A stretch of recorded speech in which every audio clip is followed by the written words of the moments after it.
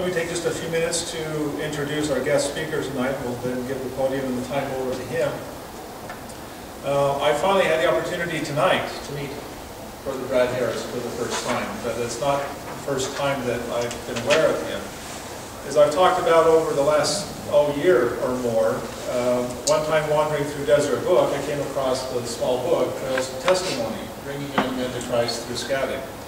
And I picked that up, not knowing anything about the author, not knowing anything about the content, but felt inspired that here was something that might help me in what I'm trying to do. And so I picked it up and read it and was very impressed with it.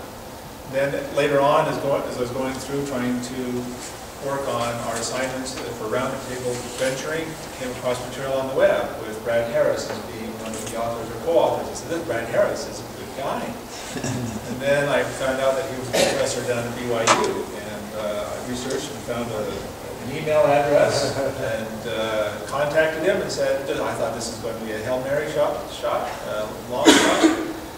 Would he be interested in coming and talking to our venture roundtable? And he replied back and went, sure. And I was ecstatic. I'm glad he couldn't see me dance as a computer monitor. So I came back and we exchanged several emails and set up this evening.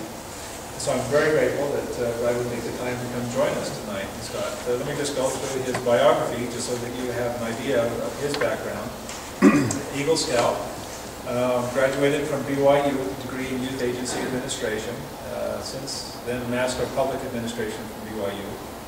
Worked professionally with the BSA for 22 years in Corvallis, Oregon, Berkeley, California, Denver, Colorado, and Dallas, Texas, where he served as the Associate Director of the Venturing Division in the BSA National Office for 5 years. As I understand it, you were involved with the inception and the kickoff and the formation of venturing. That was in the late 90s, as I recall. In 2003, he accepted a job offer from BYU and moved to Utah. Brother Harris is a full professor there. He is the coordinator of the nonprofit management minor of the Marriott School of Management. And he also worked with the Recreation and Management Department as well, as I recall. He served in the church as a varsity coach, venturing crew advisor, high counselor, bishopric member, bishop, as counselor in the stake presidency, and as a member of the Young Men's General Board. He currently serves as the Young Men's President in his ward. He's the author of the Venturing Leadership Skills Course, the Venturing Roundtable Guide, Venturing Leader Specific Training, and most importantly, well, most recently, and for me importantly, Trails to Testimony, Bringing Young Men to Christ Through Scouting. Wood Badge, which Hope Patrol and Wood Badge, and has served on Wood Badge staff and has taught at Philmont. And he serves on the Utah National Parks Council Executive Board, and he lives in Linden. So, without further ado, let me turn the time over to Brother Harris. Thanks for the invitation. This is great. I'm looking forward to this. I was thinking about venturing here just as I came in. I don't get specific venturing requests much anymore. It's usually general church stuff. So I had to hone up on some things. But I was thinking back when I worked at the national office, and they would invite me to come to all these different places. I was the guy over all the churches. So here's this Mormon bishop living in Texas, and they wanted me to go out and preach to the Baptists and the Methodists and everybody else about why they should have venturing. So I remember one particular time I was in North Carolina at a beautiful location, and there's a room about this size with probably 80 people of Baptist scouters from all over the country. In fact, it was the National Association of Baptists for Scouters, and I was supposed to be their keynote speaker. But I got there a little early, and I was watching them preach. And the person would stand up, and he would beat the pulpit, and raise their voice, and somebody would say, you know, hallelujah, or praise the Lord. And it was really cool. And I'd seen it before on my mission, but it had been a while, and I'd been traveling a lot. And so I thought, I need to try that. You know, I'm here with the Baptists, and the stake president's not here to tell me this is something I should do. There's nothing wrong with it. It's just demonstrative, right? So I didn't know how I was going to do it, but I stood up and I started quoting 3 Nephi 13:33. It's the same as Matthew 6:33. But seek ye first the kingdom of God and His righteousness, and all these things shall be. And I hit the pulpit, and somebody said, "Hallelujah!" I said, "Praise the Lord!" It was great. And so it got me all pumped up and I was all excited. So 2 days later, I'm back home and I was conducting sacrament. And I had this strange thought. I was sitting in the pulpit to try to get a hallelujah, but you know, We're just different as Mormons. So don't even try that. But I hope tonight, in the 50 minutes or so we're together, that you have some silent hallelujahs. And I've learned from people when I was in the stake presidency, we've had visiting authorities, they would tell us, you know, write something down. And none of us are really good at remembering everything. We might pick up one or two things, but if something really hits you, write it down. It could be a life-saving thing. It could make a difference in the lives of boys. I mean, what you mentioned here, I'll mention later, Steve, right? About the surveys.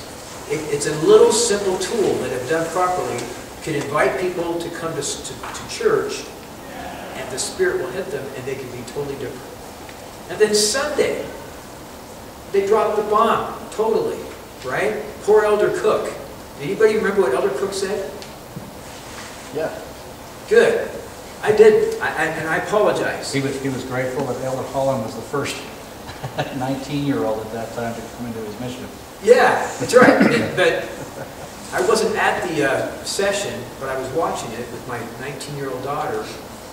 And when they announced that they're going to lower the age to 18 and the girls to 19, I texted all 10 of my priests and my 5 elders who've just been ordained elders, said, what do you think? And by the time Elder Cook was done, I had responses from like 7 of them. And I felt bad. Here I was taking time out of Elder Cook's talk, but how has this changed venturing? To me, I've been thinking about this a lot, venturing is now the missionary training program for the church, right? So my 17-year-olds, this is a very real scenario, what I'm going to tell you. I'm not making this up. A young man will put their mission papers in February of their senior year, right? Get the mission call in March. They're still a senior in high school, still a priest, still going to seminary. Have their mission call, walking through the high school halls with a mission call. Okay? Graduate from high school, they've done all the paraphernalia on Saturday. Sunday they're ordained an elder, and Wednesday they're in the MTC. That can happen. That will happen. That's a little scary to think about. But now the boys suddenly, their lives have been fast forwarded for a year. Now again, reminded, they don't have to go when they're 18. It's now they're eligible when they're 18. But I'm telling you, at BYU in the last 3 days, especially among the sisters, I don't know what we're going to do for the freshman class next year. One of the girls in my class said her dad works for the statistics department of the church and has been working on this for 3 months, and very quiet about it. And he predicts that by December of next year we'll have 90,000 missionaries. Think about that. From 58 to 90. All these young women are taking off on missions. One of my priests, who's already an ordained elder, turns 19 in February. He says, I'm not going to go back to Utah State in the winter semester. I'm going on a mission. So here we are with the young men ages 16 to 18.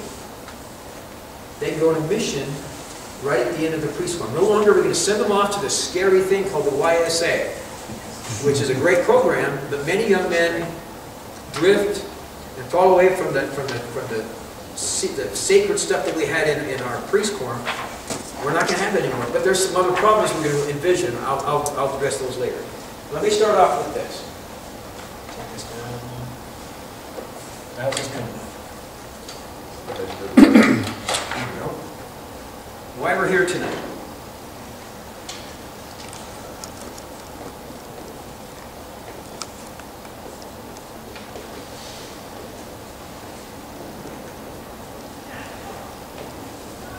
Okay, so what do these acronyms mean? Bring young men to Christ so they will make and keep sacred covenants. That's why we're here tonight. Baden Powell, the founder of Scouting, said the reason I organized Scouting was to bring about the kingdom of God on earth. The reason we have Scouting is to bring about the kingdom of God on earth. And he also said, don't let the technical outweigh the moral. So tonight, for the first 20 or 30 minutes, I'm going to talk about the moral. Because I think without the moral, it's all technical. And we get bogged down in the techniques. Then we're going to talk about some techniques. I was hearing your comment earlier about wanting to get some tidbits to help you be a better crew advisor. We'll talk about that. And you have a great one there. So here's the situation. And this has changed since Sunday. I mean, the ordinances haven't, but the way in which we do it. These are the 5 ordinances of salvation. Okay? And here we have the Aaronic priesthood, ages 12 to 18, the baptism, confirmation, Melchizedek priesthood, endowment, and sealing. And here we have the mission, which is here, but suddenly it's like it's all been condensed. So this is the preparatory priesthood. Let me give you some quotes. When I served on the board, I had the great privilege of working with President Dahlquist, who doesn't live far from here, by the way, just across 92nd. Yeah. Working with President Dahlquist was the treat. I mean, I just got to say that. Every Tuesday night for 3 hours in the church office building. Couldn't wait to go hang out with President Dahlquist. And we would sit there, and they would tell us a day in advance, Elder Oaks is coming, or Elder Packer's coming. So we did there early and clean up all the table, and so we had these private audiences with the apostles. And when they would get done talking to us, we would say, can we share to the general population what you guys said tonight? And they would either say, yeah, well, usually be yes, sometimes no. And so I just kept track of all the little yeses. So I'm just going to share with you 3 things. Nothing here is earth-shattering, but coming from prophets and apostles, I think it's important we talk about. The Priesthood Executive Council, this was with Elder Oaks, Elder Holland, and Elder Bednar. They said there's 3 issues facing the church. Number 1, building faith in and testimony of Jesus Christ. First issue facing the worldwide church, building faith in and testimony of Jesus Christ. Number 2 is to retain and reclaim the Lord's lands. Retain the boys that are coming and reclaim those that aren't. And the third issue facing the church is the strengthening the rising generation. And then they stopped and they talked about the rising generation. Boys ages 8 to 30 and girls ages 8 to 30. Very concerned about that. They talk about the young single adults, probably their biggest concern. And we have changed that in the last 5 days. But still, the brethren, this hasn't changed. Building faith in and testimony of Christ, retaining and reclaiming the Lord's lands, and strengthening the rising generation. At a separate meeting with just Elder Bednar, with all of the auxiliary presidencies in the Relief Society office, he said there's 2 questions we should ask when we do any activity with young men or young women. And he says it's a lens. It's a lens you should look through. A criteria that we should look at. Anytime we organize any event, we should ask 2 questions. Number 1, what's going to happen in this event that's going to build faith in Christ? See how the theme here? We're talking about Christ 3 different ways. How can we build faith in Christ? And how can we strengthen the family? And he says if you can't figure out how you're going to build faith in Christ and strengthen the family in an activity, you should hold the activity. Now that doesn't mean we have firesides and talks all the time. You can do great things on mutual nights and in the outdoors that will build young men, bring them closer to Christ and strengthen their family. So he says it's a lens we should use as a rubric for everything we do. And then a third issue, Elder Holland asked the question one night, what's the biggest problem facing the church right now? And he answered it. It's the growing pool of prospective elders. Again, it's that people who turn 19, 20, 21, 22, they're still priests. The growing pool of prospective elders. He was referring to a talk by President Monson earlier. Here's this growing pool of prospective elders. They don't make it to the Melchizedek priesthood. They're down here in prospective elder land. And that pool is growing. He talked about the analogy that President Monson said was a creek flowing in and it's overflowing instead of going into the Melchizedek priesthood. So what's happened in the last week is we have sped up this process. There's no longer this downtime or this where we're just kind of floating. We're going to go straight from the Aaronic priesthood into the Melchizedek priesthood, the endowment, and then the sealing, of course, after the mission. There's going to be some scary situations on the missions. I mean, I can see them. The boys who are homesick are going to come home early, and we'll talk about that here in a moment too. But I love what happened on Sunday. It puts extreme pressure on us, more so than we had before. We can't look at the priest quorum as just the last step of the Aaronic priesthood. We look at it as the first step towards the Melchizedek priesthood. It's the new, it is a missionary training center. I don't know how else to put it. I texted my assistant advisors, and we haven't even seen the boys yet, other than mutual night, but we're going to change what we do on Sunday. Still going to do the lessons, but we have to really push forward to do some different things to achieve what we want to do. Okay, here's some other quick statistics that will help recognize this.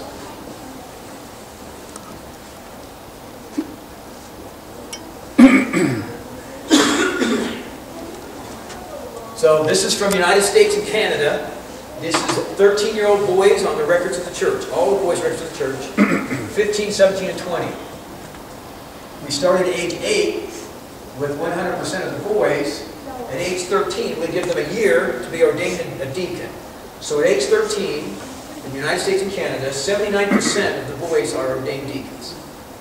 At age 15, of the same 100, 70% of the boys are ordained teachers on time, within a year of when they're supposed to be. At age 17, 64% of the boys are ordained priests, and at age 20, 41% of the boys are ordained elders. You can see the drop. Doesn't mean that it happened here, but this is where it's manifest. Because elder, young men connote elder with missionary. And that's a big commitment.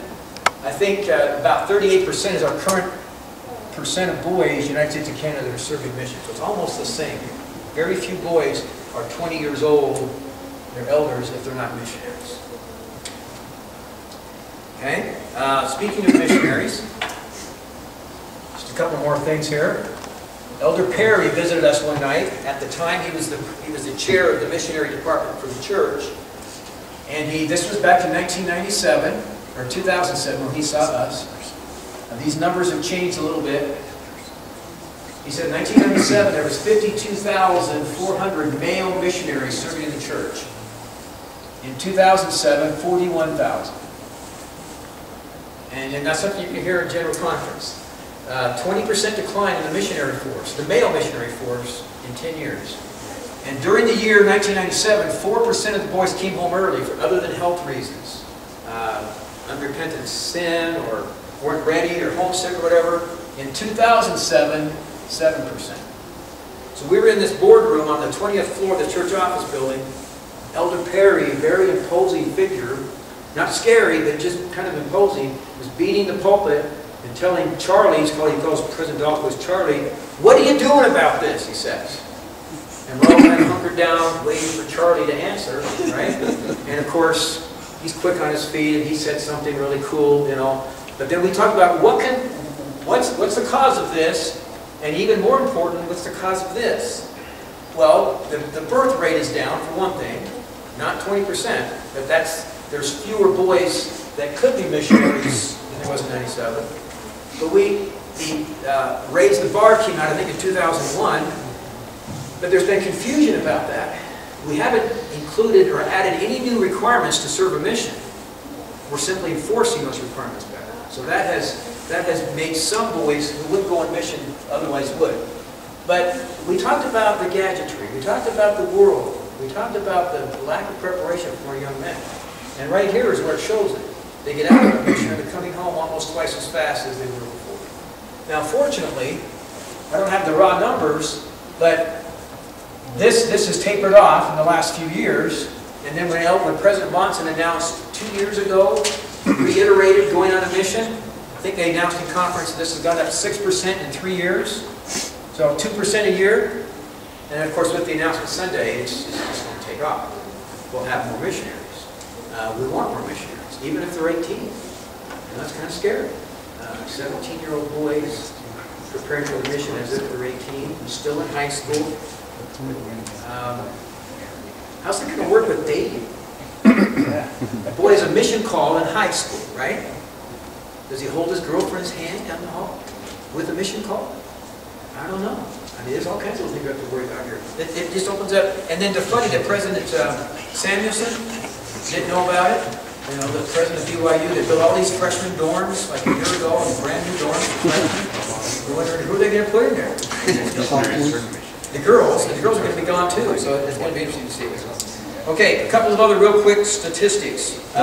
They surveyed 38-year-old men. This is the importance of the mission. So this is 38-year-old men, return missionaries, and no mission. First question, were you sealed in the temple? 92% of this audience Returned missionaries said at age 38, by the time they're 30, they've been sealed in the temple. 38% of those who hadn't gone on a mission were sealed in the temple by age 38. Do you hold the temple recommend? 76-21. I mean, if this was an election, what would we call this?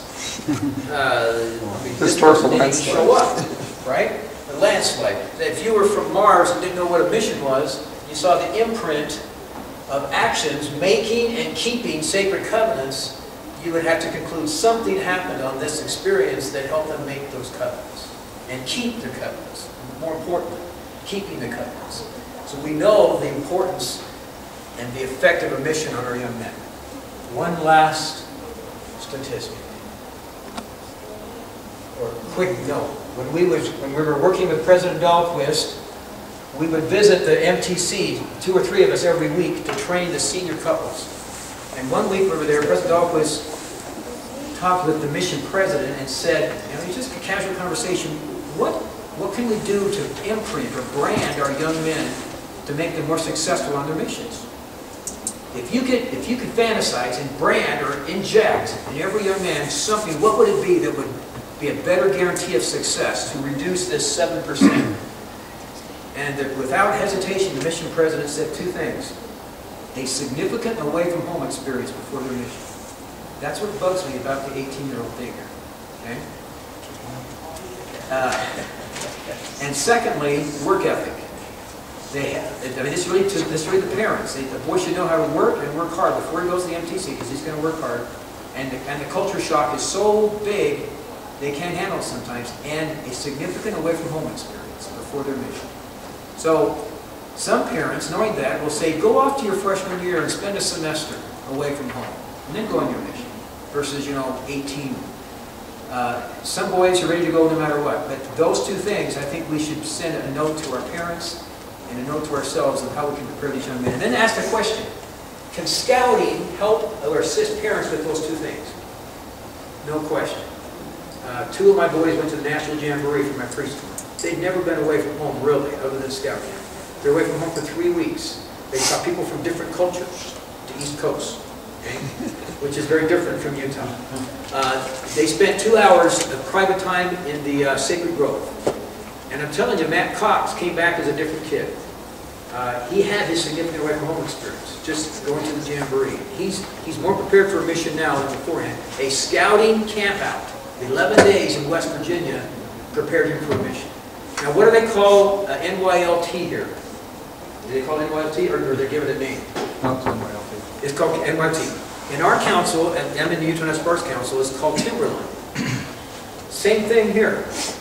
That is the #1 thing that has got our parents on board for scouting, is watching their kids go to Timberline. They come home from Timberline for a week. They've learned to be leaders. They're away from home. They're learning leadership skills. It's essentially wood badge for boys. They come back, and they're able to lead. And then they're able to lead in the deacon's corner. And then they're able to lead in the mission field. It's probably the best missionary training thing I think we have, is a scouting 1 week at a camp away from home. Okay, let's talk about scouting. Remember this. Again, I'll use an acronym. The aims of scouting. What are the aims of scouting? CCF. Citizenship, character, and fitness. Those 3 things. And by fitness, physical fitness, spiritual fitness, mental fitness, social fitness, character, citizenship. When I think of citizenship, I think of Captain Moroni, right? I think of character, I think of Nephi, who had to even overcome the grumblings of his father to continue and go get a new bow. When I think of fitness, I think of Daniel. I mean, if we were to have a super troop from the scriptures, there'd be my secret patrol leader and 2 patrol leaders right there. These 3 things are all over the scriptures. Just like Elder Bednar's 2 questions, which we should use as a guide, what are we doing to build faith in Christ, and what are we doing to strengthen the family, we should say, what's going to happen on this camp out that's going to build character and citizenship and fitness? It's not just another night for the camping merit badge. That's one reason, but that's the lowest reason. So many more noble and moral things that we want to accomplish in scouting, if properly applied. We've developed some bad habits. in the church when it comes to scouting. We have way too much emphasis on advancement. We want boys to earn their eagle, but there's lots of other things that we can do to make it happen. Let me illustrate this with the methods or the strategies. And I didn't make these up. I just put them in a way that makes it easy for me to talk about.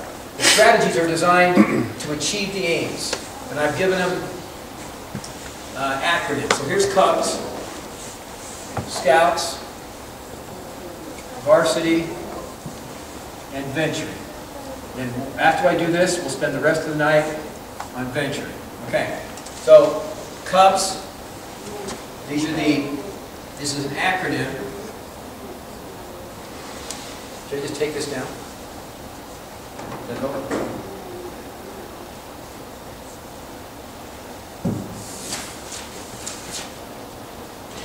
This is Scouts, which is Paul, Soap. So this is Dan, A, Cuffed. This is Saul, Soap. And this is Al, right. Okay, I'm going to go through these real quick. This is the den. These are specific things that are already overlaid in the program for the last 100 years to achieve those aims. The den, advancement, neighborhood-centered, activities, have a new thing called character connection. In all the books, it says this will help build character. Character connections. Uniform, family-oriented, and the T is the ideals. By the ideals, we mean the Scout Oath, the Cub Scout Oath, the Cub Scout motto, Cub Scout sign, salute, so on. So for Boy Scouts, the P is the patrol method. Baden Powell, the founder, said, if you're not using the patrol method, it's not true. It's not Scouts as I envisioned it. So it's just some other youth program that you think is Boy Scouts. And when you go to Wood Badge, that's what you learn. Without the patrol method, it's really not unique. This is advancement. Uniform. We add leadership. The S is scouting ideals. And by that we mean the oath, the law, the motto, and the slogan. This is the outdoors. This is adult association, which is essentially the merit badge program as it was originally designed. We kind of got off track with that with powwows and classroom stuff. Looking back on my life, quick story, my Scoutmaster must have had it figured out. I was 12 years old. I wanted to earn the athletic merit badge. Some of you may remember that. It was purple with a yellow foot with flames on it. It wasn't even required, but I wanted that badge, and I liked the way it looked. And I was getting into sports, and so my Scoutmaster gave me a blue card. I gave him the blue card. He signed it. Okay, he says, I have permission to do the athletic merit badge. And he gave me the name of a merit badge house. Now back then, you could do one-on-one. I called, the hardest thing for me to do was to get up the courage to call the merit badge house, which my mom made sure I did. And after 3 or 4 nights, I called Dean Dixon, who happened to be in my ward. This was in Oregon. And I knew Dean Dixon just a little bit, but I didn't know much about him. And the scary part was calling on the phone. I made an appointment. My mom dropped me off at Dean Dixon's house. Now today, you can drop off 2 boys, make sure somebody else was there. You still do this. And I met with him 4 times, like every Tuesday afternoon for 4 weeks. I had my merit badge counselor book with me, and we worked on different things each week. After 4 weeks, he signed them all off. I brought the blue card back to my Scoutmaster, and at the troop meeting, I got my badge. Not at the Court of Honor, the troop meeting. That hasn't changed. That's still in the book. Okay? But more important than that technical stuff is what happened during those 4 visits with Dean Dixon. Oh my goodness, Dean Dixon was a man of God. I didn't know this. My father had not served a mission. He was in Okinawa at age 18, going like this. Dean Dixon had served a mission. He had this fire in his belly that I'd never seen before in a man.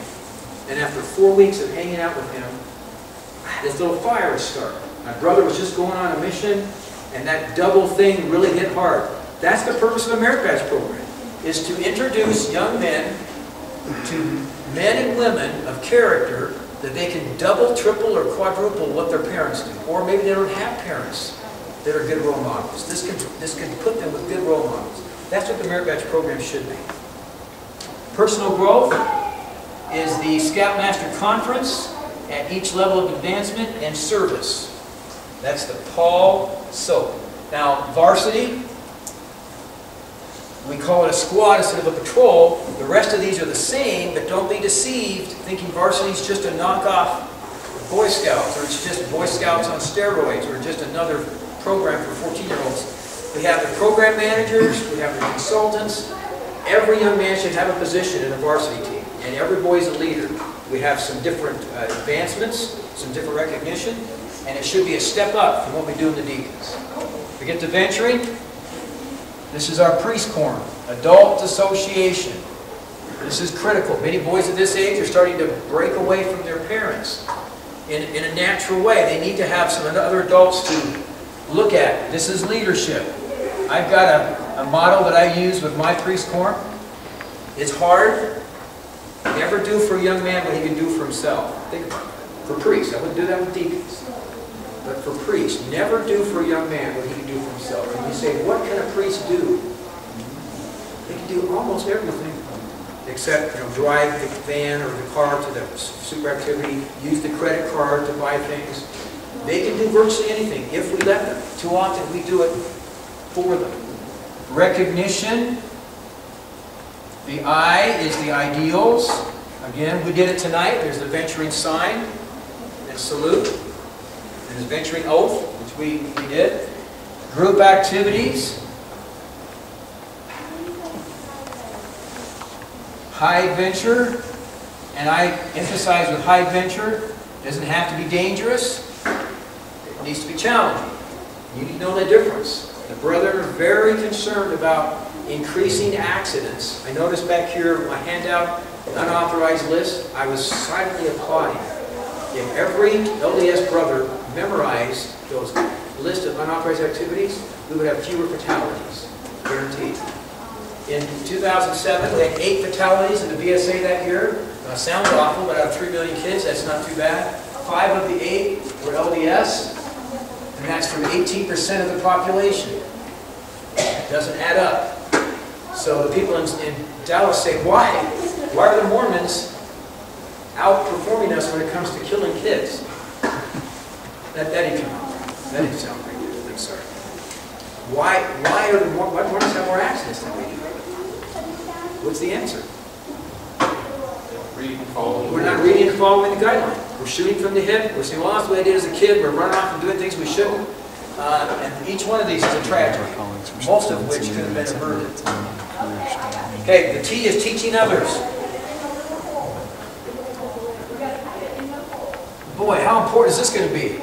For venturing 16, 17-year-olds to learn to teach others, when they turn 18, 19, they can go out and teach others. And so throughout the entire venturing program, at every level, it says take what you've learned and make a PowerPoint presentation or a tabletop presentation and teach it to others. When you teach something, you become converted to the principle. And when you get the laurels together with the young man, attendance increases, you're teaching their Cub Scouts, Relief Society, whatever it is. They go someplace, they come back, and they teach what they've learned. So this is the methodology of venturing.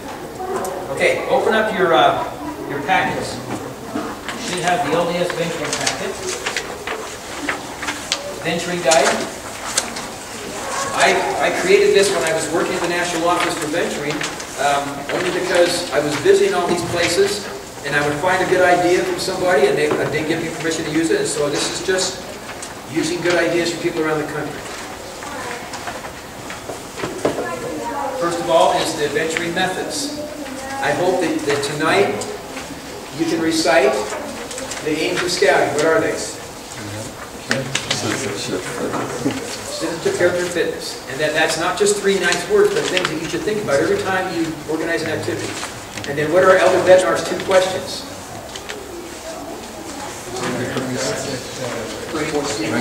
Yeah. What are we doing to strengthen the family? What are we doing to bring the young man closer to Christ? Those 2 things we should ask every time we organize an activity.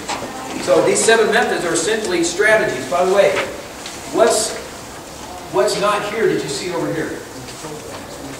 Advancement, recognition, similar. There's not uniform here. And it didn't take a survey to figure that one out. That young men at that age, generally speaking, are not enamored with the uniform. So we have the Class A that's available, but it says in the book, the uniform, if any, is the choice of the crew. So don't think of yourself as less than a venture crew advisor if your boys aren't interested in uniform. Maybe they pick a polo shirt, or they pick a golf shirt of their own make, or they have, well, not no shirt, we want them to wear a shirt, but I mean they don't pick a uniform. That's fine. They're not less Boy Scouts. So the methods.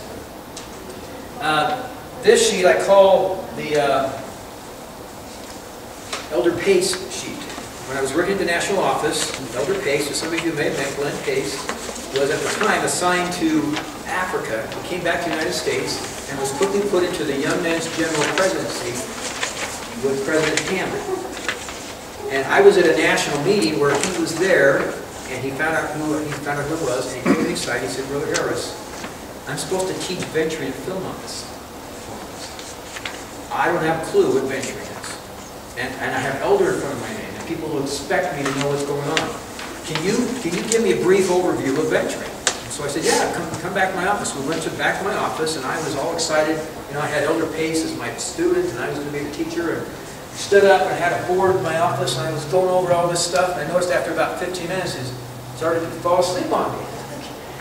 "Elder Pace, what's going on?" And finally, he raised his hand, and he said, "I don't mean to be disrespectful, Brother Harris, but is venturing this difficult? Is it this long? Does it take this long to train, or can I just get kind of a quick version?" It's like the liking. So I created this sheet. I call this my Elder Pace sheet. It's written in layman's terms. Essentially, venturing is no more or less than resources. A combination of resources for you as tools, as a tool master, to help bring young men to Christ at this age. So, real quickly, there's access to national and local camping facilities, and we should go camping as often as we can with these young men. This week, this Saturday, we're going to go and do a bike trip on Saturday. So on Wednesday night, last night, we're over at one of my boys' houses, because he's a bike expert, getting my bike fixed. And he's teaching me how to fix my bike. I just ride it. I don't know how to fix it. I've never really spent much time, I mean, other than the basic stuff. And so Saturday, we're all going to go out and do a major bike hike with these priests. And what are we going to accomplish? We're going to accomplish a lot. We're going to have a prayer. We're going to have a reflection afterwards. Remind me to mention that before we go. We'll get close together as a quorum, form identity, and we'll be away from gadgetry for 3 hours. It accomplishes all kinds of things. We won't be texting each other because we have our hands on both steering wheel, right? Okay, expertise and program helps. There's a book called the Ranger Guidebook, Venturing Leader Manual. I didn't bring them with me. Does anybody have those with them? Wonderful. We can show these. Van, if you want to help me out here. Yeah, here we go. Oh, perfect. Look. Okay. So this is probably just this one. It's a Venturer Handbook. You flip it over, Ranger Handbook. Isn't that cool? We were the first division to put the spine bindings, so when you open it up, it stays open instead of the old Merit Badge books that are well apart.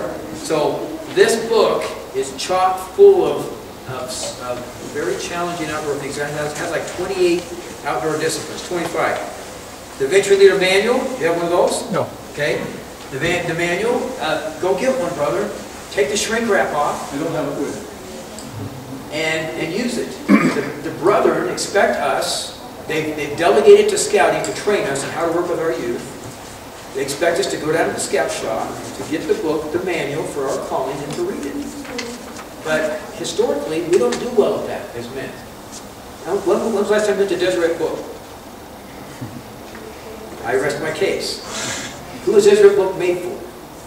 For the women, right? I mean, what happened during priesthood meeting? They had a special women's night at Deseret Book, and everything is for women because they read. When I wrote the book that you talked about, the first draft was approved, but the second draft said, "Brother Harris, this won't sell because you didn't write it for the women. Because men don't read books," is what Deseret Book told me. So I had to go back and change everything to put sisters and moms, and which is important. So we have a bad reputation if they think that we don't read books. I promise you, if you take the manual and you more than flip through it and you look through the Ranger book for ideas, you look at the Venturing Leader Manual, which has 124 meeting plans, 14 super activity suggestions. There's all these awards, which we're not going to talk about tonight, that you can find out about. Bronze, gold, silver, ranger, so on. There's nationally recognized awards for adults, 5-hour training, which includes youth protection, the Youth Leadership Skills course, which is now called Introduction to Leadership Skills for Crew, something you do as a crew, and teach the boys leadership in the crew. It's called the ILSP. ILSC? Yeah, ILSC. And then inside the Venturing Leader Manual, there's really cool things called ethical controversies. This was made by some people up in the University of Minnesota. So they take a subject that is controversial, and they give you both sides. And on a night, you pass out both sides, and they prepare a debate. That's appropriate for tonight, right? The boys debate each other, and you teach them, you can attack their ideas, but you don't attack the person. And then you don't tell them this in advance. Then you flip. And the boy has to defend a position that he may not personally be, really for. So what this teaches boys is empathy. Too many of our young men are kind of really opinionated. They're from their parents, and they get way over, and they say things, and they put their feet in their mouth, and they get in trouble. If they can just have empathy for the other side, it's very helpful. The kids love to do those. There's a module on the parliamentary procedure. You can see the list there. Guide to Safe Scouting, I mentioned that. And each form should have the Venture Ranger Handbook. They should have the Introduction to Leadership Skills for Crews and the Venture Leader Manual. Just break down and bite. Get your word to do it for you. Okay, now, we talked about these surveys. Steve had a strong testimony of that. This is very simple. We can illustrate how this works. Page 4 and 5. I've done this now 3 times, once in Texas and twice here. It works every time. I get the boys to do it. So essentially, page 4 is you make copies of this, and how we did it, with permission from the bishop, young men's president, from your relief society and your elders forum. We handed these out to everybody during opening exercise and priesthood meeting and relief society with little pencils. We took 10 minutes, we filled it out. So the boys did it. And so we came back with a couple hundred of these completed. Let me show you just quickly what's on here. This is just a form. It says at the top, each year the priests in our venturing crew ask adults to help them create an exciting, balanced program. We would like to know in which areas of interest, hobbies, or contacts you'd be willing to help. You're not signing up to be a leader in venturing.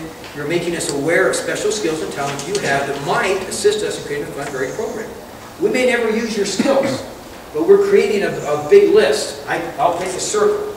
This is the skills that we identified from our ward. Then you have the boys fill this out. And I changed this from the national ones. I wanted to have young women on here. So I want this to be the first thing, activities with young women. Most young men will check that box. They want to have activity with young women. It's a no-brainer, right? And so you get all these, you collect them, and you find out what the most exciting, what the most common ones are. Here's what the boys want to do.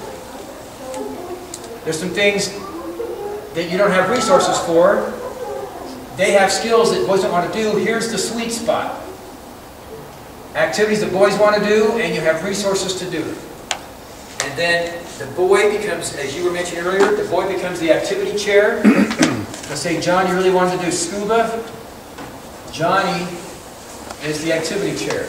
And you put him with a consultant, somebody that you found you got from here, who's a scuba certified person, not one-on-one, but on the phone or during crew night, they talk and they plan out the activities. So when you have your presidency meeting the week before of this, Johnny would report to the presidency how the scuba activities went. By the way, I know scuba sounds out of your league. How many of you involved in scuba at all? Okay, Discover Scuba is inexpensive. I teach a class at BYU called High Venture Leadership, and we just went last week. I take 20 BYU students who signed for the class to the Springville pool at 9 o'clock. It's $15, and we're in there for 3 hours. And the kids tell me on the evaluations afterward, That's the most fun thing they've done at BYU in 4 years, was spend 3 hours in the pool scuba, because most of them have never done scuba before. This isn't getting certified. It's simply discover scuba. Now some crews go and get certified. If you find consultants or people that have skill sets in the ward and the state, you can save money, you can do things for little cost or free, that otherwise you'd have to pay retail. Activity chair then is the boy who would be in charge of those activities. So that's how these work. You get them all done in 1 week, you sit down with your presidency, and then you create your program based on what they put on here. So if you turn to page 6, the 6 is just a simple agenda for an annual planning retreat. It's best if you're out of comfortable circumstances here, you're at a cabin, somewhere away from electronics, away from the chapel. Maybe a house is okay. You get either the whole crew or just your presidency, and you take all the results of these surveys and you plot them down on the calendar. Our theme for this month will be mountain man. Our theme for this month will be scuba. Not something you made up, something the boys said they wanted to do, and you have resources to support it. So you don't have to be the expert outdoorsman to be a crew advisor. You have to be a facilitator. Here's example A right here. If all we did in my crew was what I'm an expert at, it would be biking and canoeing. And after about 3 months, kids would get tired of that, they wouldn't come to mutual anymore. So we do scuba, we do high venture stuff, we do stuff that, high rope stuff that kids, that I don't have a skill set to do that other people do. So then pages 7 and 8 is a sample annual plan. Back while we're at it here, we do a quick diversion. I've learned, and there's an annual plan in here too, but this is our form. We have, this is one of those tidbits that I've learned, okay? There's, the handbook of instruction says 2 assistants. It doesn't say first and second assistant. You can do that if you want. We have a program assistant and an administrative assistant based on the vice president and the bench room. So our program assistant, we give him this little book. It has this title in front. Here's the core meeting agendas, presidency meeting agenda. It took me 5 minutes to make this up. You can do the same thing. Here's our calendar from January through September with all the activity chairs and who's in charge. That's a similar calendar. Here's the combined activities with the young women. And then here's the young women's activities. So we give one of these to the 2 assistants and the secretary. We tell them to bring it to church and to have the agenda prepared in advance. It works. Our 2 current assistants, for the last 6 weeks, as they've been called, they brought this to church every week. They conduct, without me saying anything in formally, we had to train them that. They didn't just do this, we had to train them. They conduct the meeting. The adults don't speak in the meeting unless we're asked to talk, or sometimes you have to interfere, but we rotate teaching the lessons. I'll just pass this around. You can look at just a sample of how we do that in our program. Okay, so you have the sample plan. They're on page 7 and 8. We have the items that are dark, bold items or venturing activities mixed in with other things. You see a theme there. So let's go to page 9.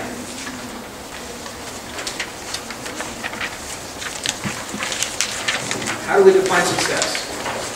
How do we know when a young man's come to Christ? How do we know if a young man is ready to go? I mean, these are tough things. So I'm just simply going to summate what we're talking about here. In my view, success is not number of badges and awards we've earned. That's the icing on the cake, if at all, at this age group. It's not how many Eagle Scouts we have. It's these things. We've completed the activity interest survey. You could do that this Sunday. Check the box. The adults have completed the program capability inventory. That was what, pages 4 and 5. We have a draft annual calendar and a working 3-month calendar, which includes activities chosen by the young men and utilizes consultants from the ward. Some wards go on to the stake level, so they can find a more broad list of consultants. Or they'll have a stake pool of people, kind of like a merit badge list. Mutual activities are led by youth activity chairs. Jake, who's not in our presidency, is our activity chair for this Saturday's activity because he's our bike guy. He's the one who recommended it. He's the one who fixes bikes. He's on the Timpanogos bicycle team. So he's excited. And we're going to go and have Jake teach us some things. Young men have opportunities to teach others, which is one of our methodologies. The introduction to leadership skills for crews has been conducted by the youth. The quorum presidency has defined duties and meets as needed to plan and administer the program. Let me just share with you one thing that we do. It's not listed here. We make up a sheet like this that has the bishop, young men's president, the assistant advisor, the 2 assistants, and the secretary. And then what's their duties? And we make that up in a quorum meeting, in a presidency meeting. So one guy's over activation, one's the priest, the sacrament coordinator, one's over the senior sisters, home teaching, you make it up. The key is, if everybody has that, you have defined duties, things work better. Otherwise, if you're a second counselor in a quorum presidency, you don't do anything unless the president and first counselor are on vacation. This is what happens in most quorums, because you have no defined duty. You're there as a backup. And by the time a boy's a priest, if that's all they've done as a deacon and teacher, leadership's almost a joke, unless you're the president. Second counselor has to have defined duties that he is responsible for. And that's true of bishoprics and stake presidencies and so on. So, if you do those simple things, as we've already heard tonight from Steve, your mutual night attendance will increase because boys will feel engaged. They'll have their skin in the game. They're ready to go. Attendance at quorum meetings on Sunday will increase. Your quorum unity will improve. Your young men will feel empowered to take ownership. And if those things exist, true success, young men will be drawn closer to Christ because you'll have activities that reflect that. Young men are worthy to make and keep sacred covenants, and that's quicker now than it was a week ago. And young men have committed to serve a full-time mission. Now let me share with you, the last sheet is how to get started. In the Introduction to Leadership Skills, it tells you how to do a reflection.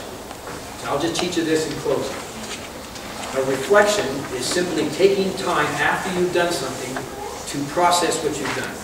And you try to get a spiritual sense at each time. In the military, it's called an after-action review, I believe. It's a similar thing, but here we try to do a spiritual thing. So here's the rules of a reflection. You have to do it right after the event. So if it's a mutual night, before you go home, you reflect. If it's a camp out or a hike, last Wednesday night, we did reflections in the pool with our scuba gear on. We did this with BYU students. So we're all standing with our scuba gear on, conducting reflection. We don't wait till afterwards. It's got to be fresh. You make sure you ask open-ended questions. So it's not just yes/no answers. So boys can actually talk. And you have to set no put-downs and no cut-downs. That anybody's free to say whatever they want without verbal or non-verbal disapproval. So you set those rules. Okay? So quick story. The same class that I teach at BYU, we do canoeing. Provo River where it goes into the Utah Lake. Some afternoons, the wind comes up. That lake, it's almost like the ocean out there. I mean, it's big waves. The canoe is kind of scary. I was out there one time with the kids from BYU, about 20 of them. And the wind was blowing us up to Lehigh. We wanted to get back home. And so we had to send some stronger strokers up there to help out. We finally got inside the jetty. And I knew we were going to do reflections, so I was focused in on that. But I was in the canoe by myself, which I prefer to do in the back. I know where I'm going. And the wind was in my face, the waves were coming at me, and I'm stroking hard, looking at this tree on the bank that I knew was my goal. We finally got there, we reflected. What's the first rule of reflection? Immediately. Okay. So we're standing there still wet, life jackets on, canoe paddles in our hand, everybody's safe. Philmont calls it roses, buds, and thorns. What went well? What could we have done better? What did we learn? And what Philmont does that to kind of open things up. So we kind of did that. What did we learn from this? Get everybody talking. And said, now let's see if we can draw some spiritual stuff from this. And again, you don't know where this is going. You're just a facilitator. I said, the wind and the waves in your face, trying to make it to that tree on the bank. What might the wind and waves be? And somebody said, well, that's the temptations of Satan. What might the tree represent? Well, the tree could be the priesthood or Jesus Christ. Yeah. Then I had no clue where this was going. I said, I noticed if I really stroked hard, like I learned in Canoeing America, instead of the little wimpy stuff, I made progress. If I didn't, the wind and waves would blow me back. What might the strong strokes represent? And one young lady said, Brother Harris, that's daily scripture study and prayer. Wow, cool, I hadn't thought of that. So these young people left this fun canoeing activity, thinking that was fun, that was hard. I need to remember to read my scriptures. Say my prayers, be focused on Christ and the priesthood. Stay away from the temptations of Satan. Now wouldn't it be nice if your moms and dads can rest assured that when little Johnny goes off to venturing, every time he comes back, they know that he's closer to Christ, and he has a stronger to his family because they've conducted a reflection. Some reflections are better than others. You do it a few times, you teach the young men how to do it. And that's where you'll have your richest, most wonderful experiences in the outdoors and on Mutual Link is when the young men conduct reflection to young men. It's a wonderful experience.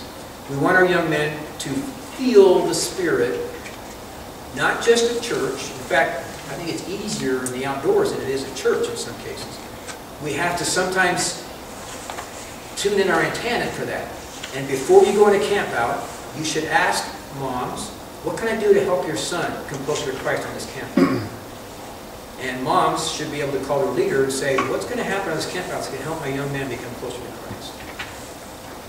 That's why we're in business. Bringing young men to Christ so they will make and keep sacred covenants. Reflection is just a tool. The venturing program is a tool. Scouting is a tool. We have the For the Strength of Youth. We have Preach My Gospel. We have Duty to God. Seminary, parents, scriptures, lots of tools. Scouting is there to help bring it all together. I say that in the name of Jesus Christ. Amen. I was asked ahead of time if you wanted to, if I could be helpful, questions and answers or anything that we talked about. Success stories. Yes? I'm just going to say one thing. If you haven't read your book, and I know you probably wouldn't want to plug your book, but all this stuff that you covered is in that book, and the book is great. Our bishop had all of the young men leaders read it, and we're doing the reflection. We're taking a lot of pieces from it, and it's really changing. Chapter 9 is reflections. Yeah, but enough of that. So really, the audit, I mean, we just kind of passed it around. We didn't buy them all because, you know, we didn't want to send it into retirement.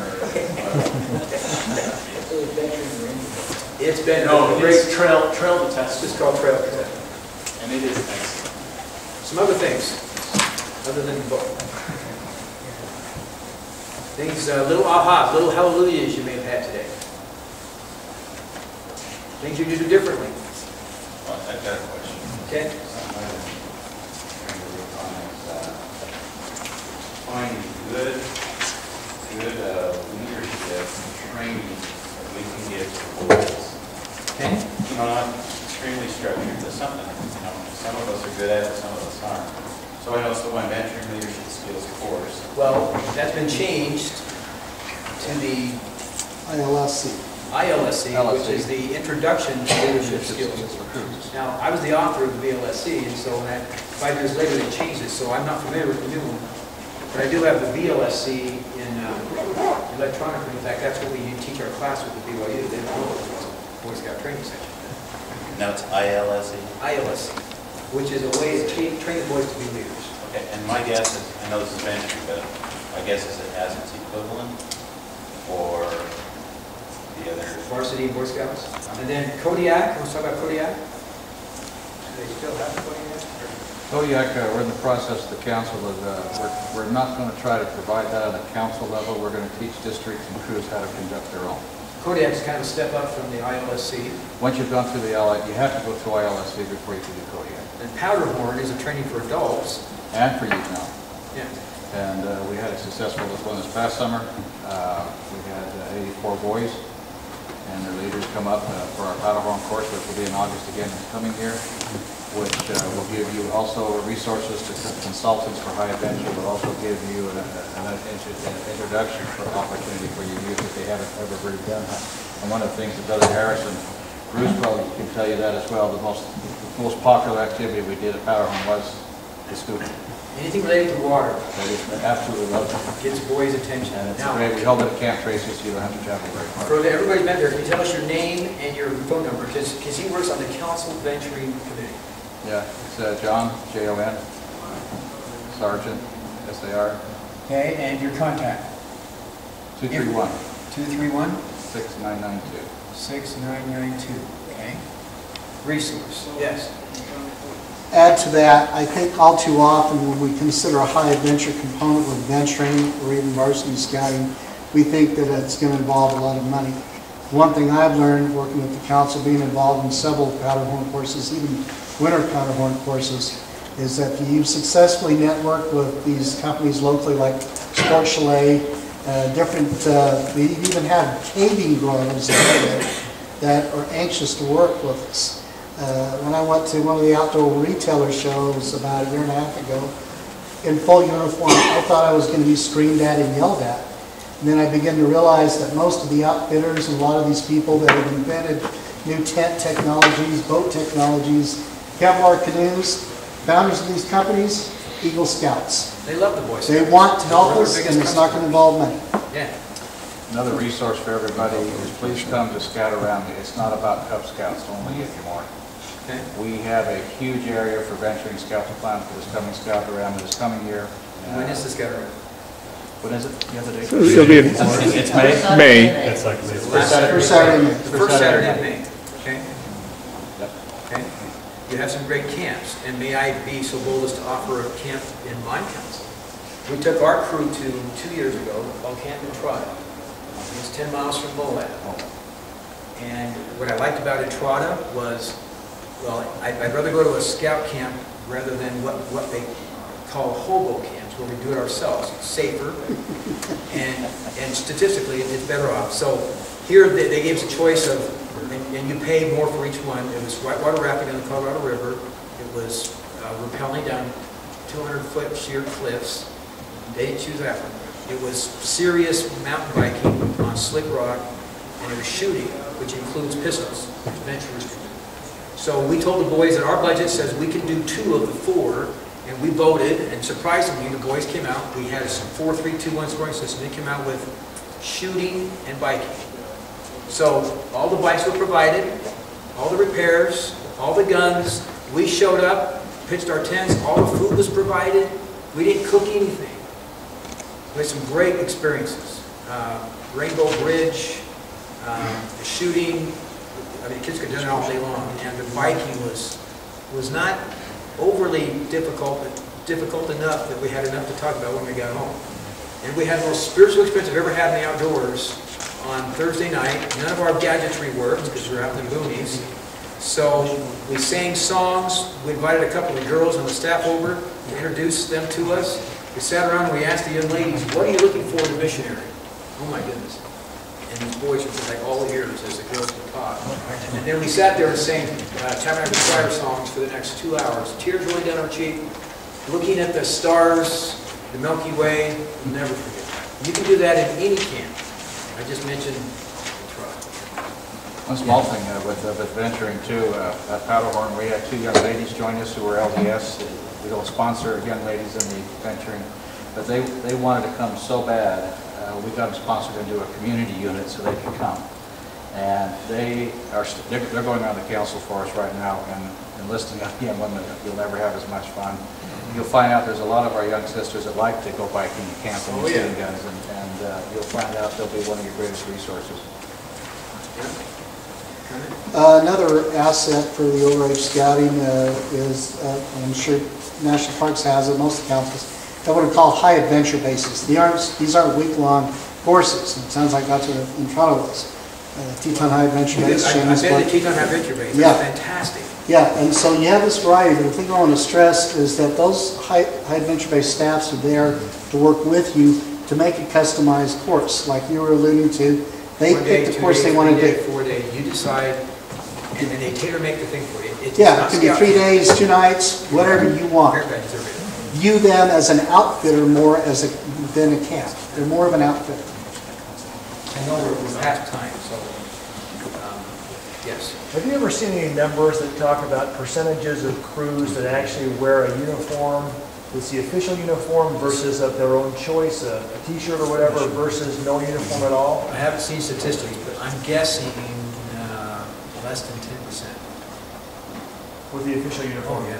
Maybe 10% with a uniform of their own choosing. No, And probably 40% uniform of their own choosing. And what about a breakdown of crews that are actually pursuing the rank advancements, the awards of venture scouting, versus those who just do the activities? Less than 10%.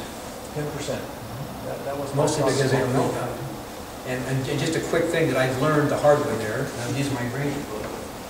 I've tried this 3 places. we train people, they go back the next day in priest quorum, and they're all excited, and they stand in front of the boys, and they say, guys, there's a new program called venturing. And the kid just got his eagle, right? Just got his keys so he could drive the car. And he's saying, don't tell Mom, no, I don't know about this thing. And they talk about this new award called the Ranger Award, we're going to be real exciting. No, don't do that.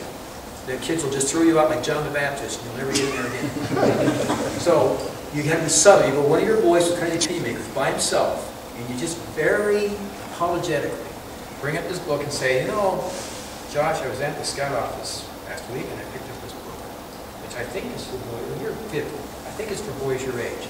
Would you do me the favor of looking through here by next week and tell me if there's anything in here at all we can do? And he'll come back next week, and of course he doesn't want to appear to be excited either, right? Because he's Josh and he's 17, he's really cool. And he'll say, well, Brother Harris, it has scuba in here. We've never done scuba. No. You think we can do that as a crew? Yeah, let's do that. And it has mountain biking here. It has snowmobiling in here. Oh.